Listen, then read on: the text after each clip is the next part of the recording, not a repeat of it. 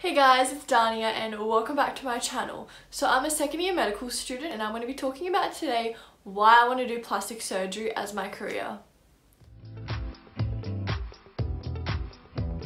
I'm 20 now, and as far as I'm concerned, up until a few months ago, I was dead set on being a GP. Even though I had a lot of passion in surgery and I did really want to pursue that, I just knew that I wasn't, as bad as it sounds, capable of being a surgeon because there's grueling hours. You're on call 24/7. You can be called on at like 2 AM to conduct a 20-hour life-saving operation, and I was just like, respect y'all, but that is not for me.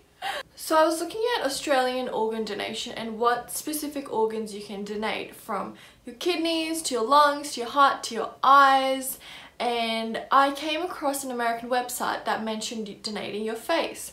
I never knew this was a possibility until I stumbled and actually researched it, and so I looked further into it. I looked at the previous procedures that had been done, which isn't many. There's been around, I think, 5 to 10 in America. I was looking at two specific procedures. One was basically the turning point for why I wanted to do plastic surgery, which was a young man. He had a self-inflicted gunshot wound in the face and he survived, and so he needed a transplant to have a second chance at life. The second transplant was of a young man who had unfortunately been the victim of a mismatched attack where he wasn't actually the chosen victim.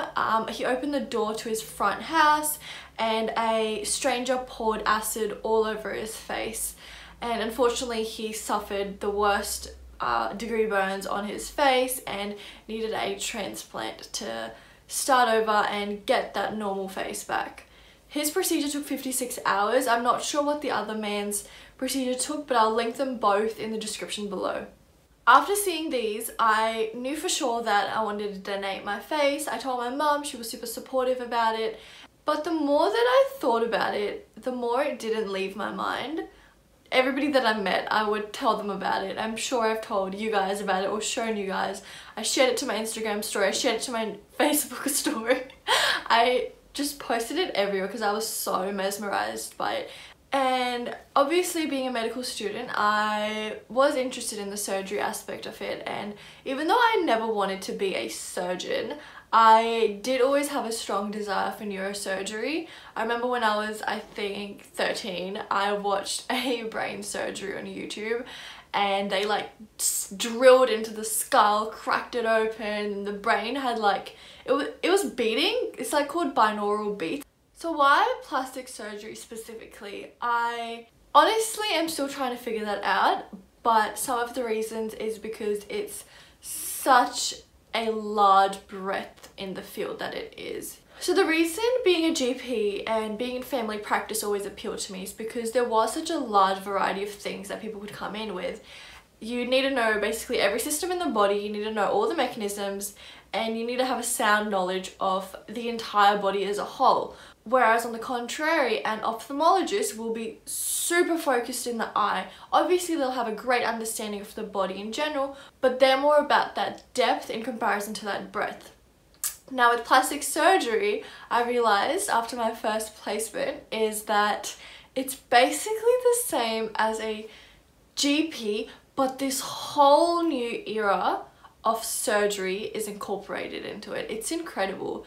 I noticed, and even the surgeon told me, that you need to have such a large breadth of knowledge and incorporate that into your hands and the skills you use operating on a patient. And I love that so much because I want to be in a field where I'll get something completely left one day and then completely right the other day. Somebody, if you guys haven't noticed, somebody that likes change a lot, so I do want a field that gives me the option of changing and subspecializing in multiple different things. So the subspecialty that stuck out to me the most when I researched into plastic surgery was a little subsection called the future of medicine under regenerative medicine.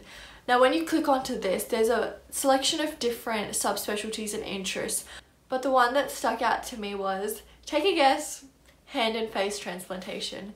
Now when I saw this, I don't know, I just, you know when you just think you have a calling, as lame as it sounds, yeah, I definitely experienced one of those. My heart just like sank, but in the best way possible. It's like if there was a boat and you have a big anchor and there's gold on the bottom, and when you sink it down and it clunks on that gold and your heart just is so full. It's kind of like that. After seeing those transplant videos and researching into face transplants and then realizing that I could be a future surgeon that conducts those, I just found that incredible. I live in Australia and there actually isn't any face transplants done in this country, so by the time that I graduate, which will be in around 13 years, I will probably be in one of the first few years that face transplants are being carried out. It's something that I'm just so passionate about, and the reason is because your face is something that you present to the world.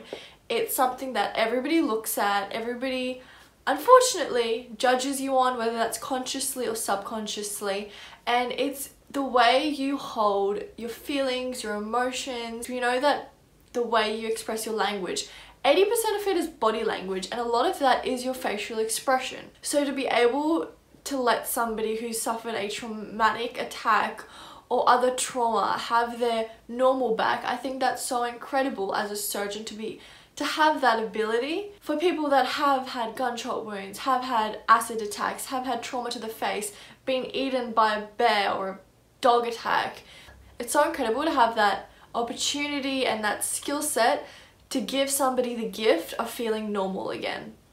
So a week ago, I went on my first ever trip to shadow a plastic surgeon. It was Dr. Scott Ingram from East Brisbane, and he gave me such an incredible opportunity. I spent literally 16 hours with him that day, just going through consultations, going in the OT, seeing a BCC excision, and then going to a really prestigious dinner event for a plastic surgery company which involved a bunch of plastic surgeons, fellowship students and nurses.